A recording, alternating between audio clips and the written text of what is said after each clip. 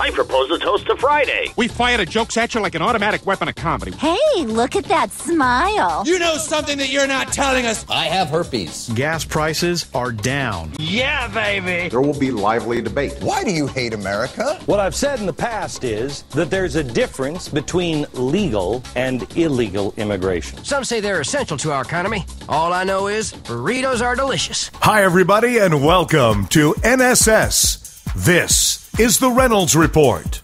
As of this writing, Lamar Odom remains in a coma and in serious condition after being found unresponsive in a Las Vegas area brothel Tuesday. Estranged wife Khloe Kardashian has not left Odom's side since rushing to the hospital where he is being treated. Kim Kardashian and Kris Jenner have also rallied around the former basketball player. Though Khloe Kardashian and Odom both signed divorce papers in July, a judgment has not been entered into court, meaning they're still legally married, and the reality star is in charge of his medical care.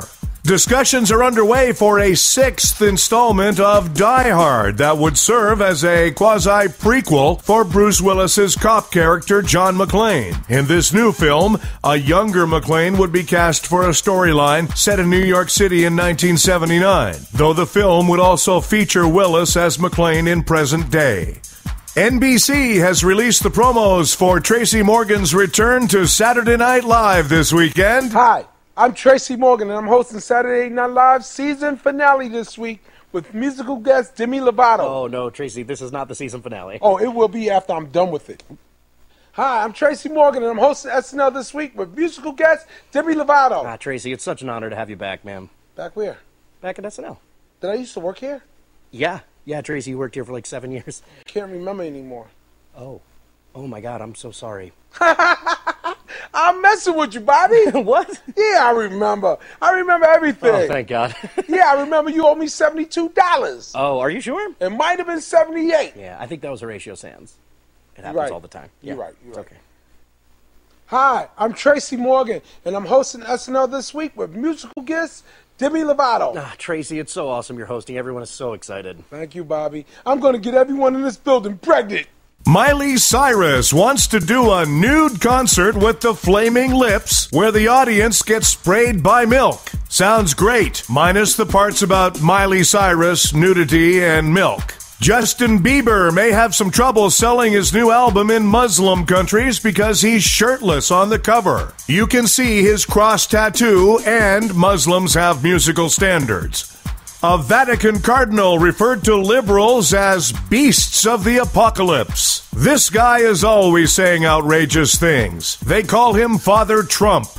Warner Brothers will reportedly lose $150 million on Pan, which is amazing since Johnny Depp wasn't in it. American Airlines recently kicked a crying woman off a flight for no apparent reason. The rest of the passengers booed the flight crew. Getting booed at work. Yep, welcome to my world. A Mexican restaurant in New York City will give any customer who can eat a 30-pound burrito in an hour 10% ownership of their business. The customer will have to decide if getting 10% of a restaurant is worth losing 100% of their colon. Cops in L.A. are on the hunt for a mother and son who beat up a man outside Dodger Stadium. Though, to be fair, when you're a Dodgers fan, attacking someone with your mom counts as quality family time. Dole is recalling spinach due to salmonella contamination, much to the delight of children everywhere. And another study has concluded that drinking red wine daily has lots of health benefits. But the study found that the amount is important. It shouldn't be more than 1 glass per night, no matter whom your daughter brings home as a date. Thanks, everybody. We have a new episode of the Reynolds Report for you every weekday. The Jewel Radio Network, proud to present Frank D'Angelo and his 18-piece band Fall Concert Tour. Thursday, October 29th at the Aurelia Opera House. Friday, November 13th at Casino Teatro Laclame in Gatineau. Saturday, November 14th at Teatro Corona Virgin Mobile. Saturday, November 21st at the Garrick Entertainment Center in Winnipeg. And Saturday, November 28th at Stonewall's Restaurant in Hamilton.